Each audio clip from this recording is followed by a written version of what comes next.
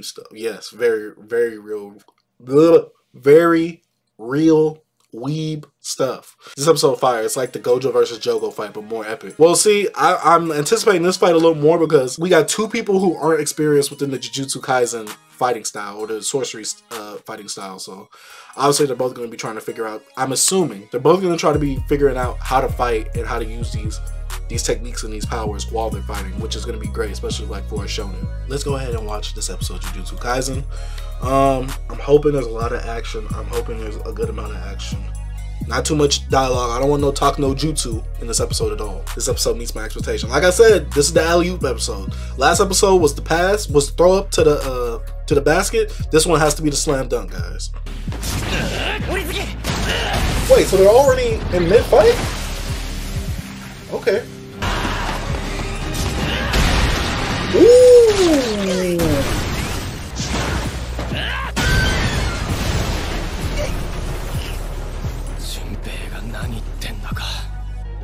Talk no jutsu. See, that's what's happening right now.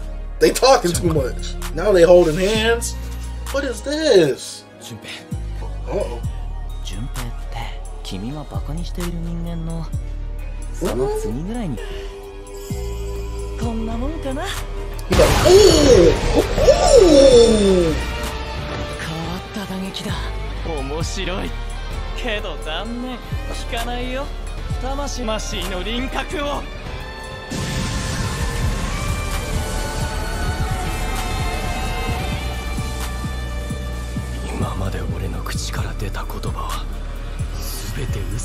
Oh yeah, he's about to calling out. He about to tear him up.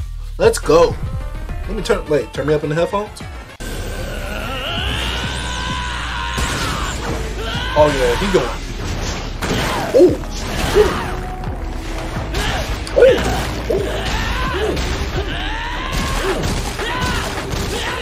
Okay. Give him hands. You about to drill him?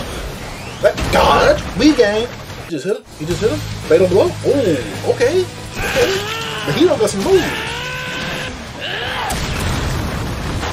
Oh, he ain't got no pupils. You know he's in his power mode right now.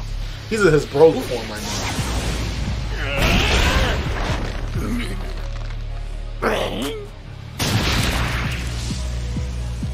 He told that. He got him shook? He has him shook? You better hit him with a super headbutt?